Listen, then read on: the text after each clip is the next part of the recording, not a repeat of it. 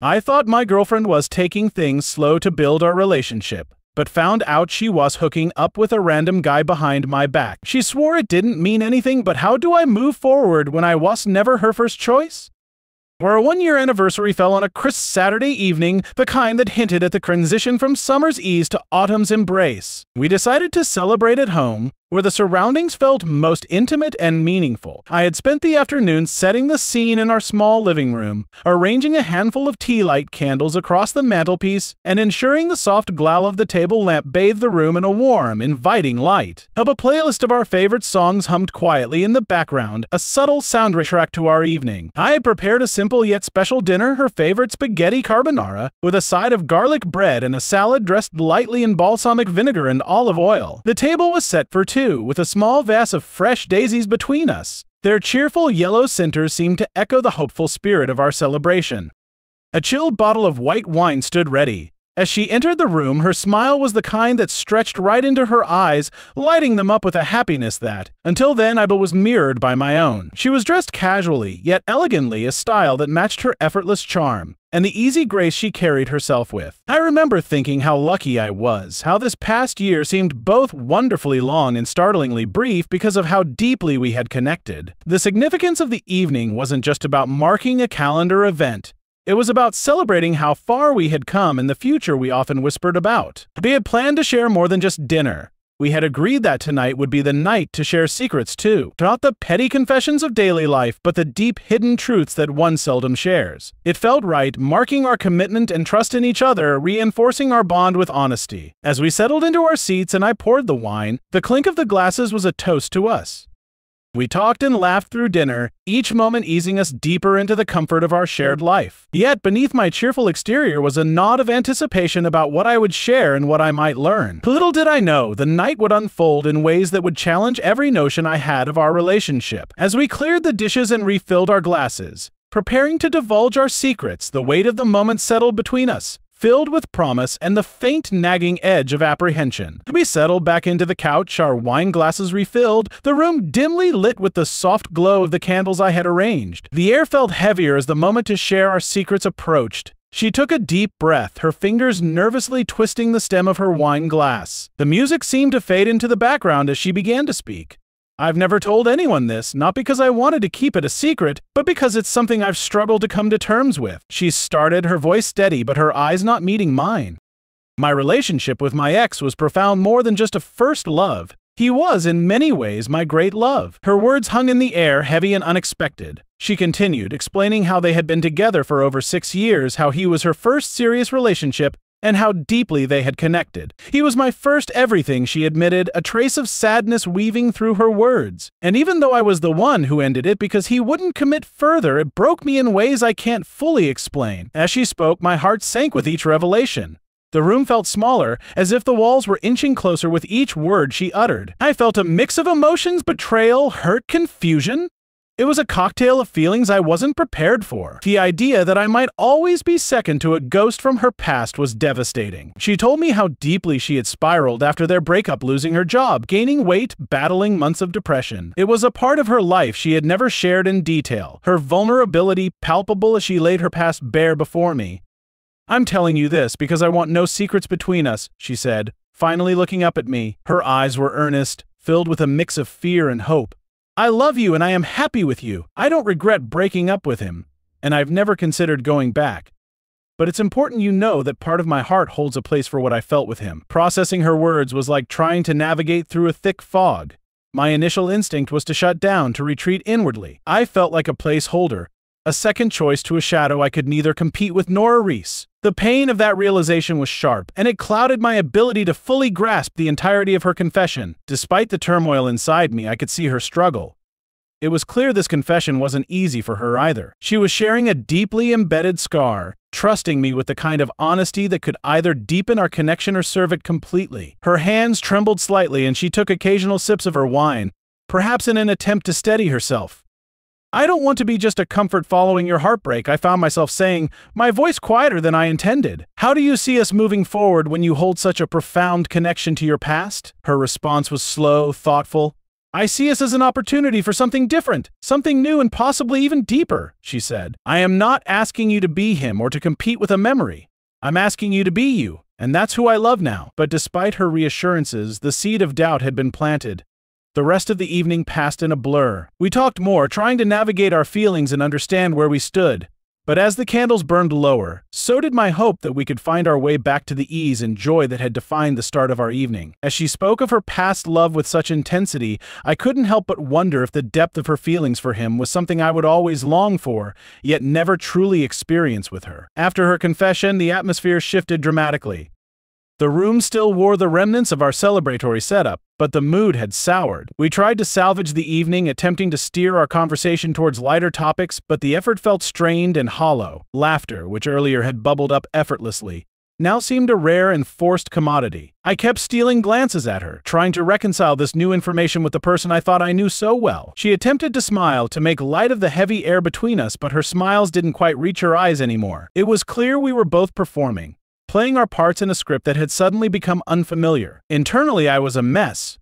Part of me wanted to scream, to ask why she hadn't told me sooner, or why she felt this was the right time to drop such a bombshell. Another part of me felt a profound sadness, a sense of loss for what might never be. Could I ever be enough? Could our relationship ever mean as much to her as her past had? These questions churned inside me, a relentless tide of doubt and insecurity. The more I thought about it, the more it seemed like every moment we had shared was now under a different light, tainted by the revelation that I might always be second to a ghost from her past. The confidence I had felt about us, about our future, began to crumble under the weight of my insecurities, and she admitted longing for what she had lost. As the evening wore on, the tension became almost palpable. We were physically close, sitting together on the couch, yet emotionally it felt like miles were growing between us. Finally, she broke the silence that had settled over us once again. I think maybe we should talk about this more, she suggested tentatively, her voice low. I don't want this to be something that comes between us. I nodded, the lump in my throat making it difficult to speak. Yes, we need to clear this up, I managed to say, my voice steady despite the turmoil inside. I knew this conversation wasn't going to be easy, but it was necessary. If there was any hope of moving forward, we needed to face this head on. We decided to end the evening early, agreeing that we needed some time to think independently. The weight of her confession lingered as I retreated into my own thoughts, trying to digest the night's revelations. I found myself delving into the backstory of her relationship with her ex, trying to understand why it had left such a profound impact on her. They had met during their late teens, a time when each first experience tends to carve a deep impression. Over 6 years, their lives had intertwined deeply, each milestone and challenge faced together solidifying their bond. He was her first love, her partner during formative years that shaped her into the woman she is today. They had shared dreams, friends, even a pet at one point, layers of shared life that aren't easily left behind. The relationship had been her entire world until she realized that they were stalled. Conversations about moving in together and future commitments were met with hesitation or vague promises. Her patience wore thin as years passed, her need for a more solid commitment unmet. Ultimately, she walked away, a decision that broke her heart and plunged her into months of depression. Despite the breakup, the depth of their connection made it difficult for her to fully let go emotionally, and her heart harbored a space reserved for him, a testament to their once profound closeness. Reflecting on this, I considered my own past experiences with love. Unlike her, my romantic history was a patchwork of shorter relationships, none lasting more than a year or two. I had loved, certainly, but the endings had always been mutual, the separations amicable and largely free of lingering regrets. I hadn't experienced the deep heartbreak she had, nor had I felt the weight of a past love hanging over my present in quite the same way. This difference in our experiences shaped how we viewed our current relationship. For me, our connection was a fresh start, a chance to build something lasting and wholly fulfilling without the shadows of deep past hurts. For her, it was a step forward, but one taken with the silent acknowledgement of past depths not yet fully receded. This disparity in our romantic histories brought into sharp relief our differing views on love and commitment. Where I saw our relationship as a primary narrative, she might still be viewing it partly as a sequel to her past, a continuation where she was trying to find new happiness but hampered by old ghosts. I valued transparency, trust, and the joy of someone with whom I could share a future, while she perhaps valued understanding and patience, knowing firsthand how long the shadow of a past love could linger. As I considered these contrasts, I realized how vital it was for us to align our perceptions of love and commitment if we were to continue together. This required not just understanding but a recalibration of expectations on both sides. She needed reassurance that I was in this for the long haul, willing to navigate the complexities of her emotional landscape. At the same time, I needed confirmation that she was genuinely invested in building something new with me, not just trying to replicate or mourn what she had lost.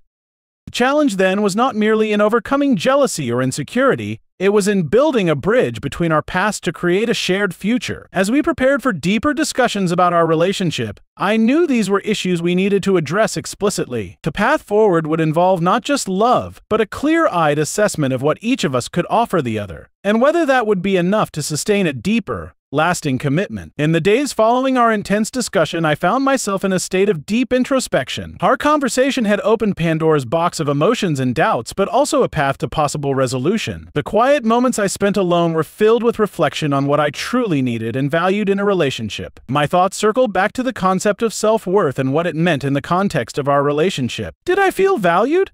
Did I believe she was fully committed to me emotionally, or would I always be competing with the shadow of her past? These questions gnawed at me, testing the fabric of my confidence and trust.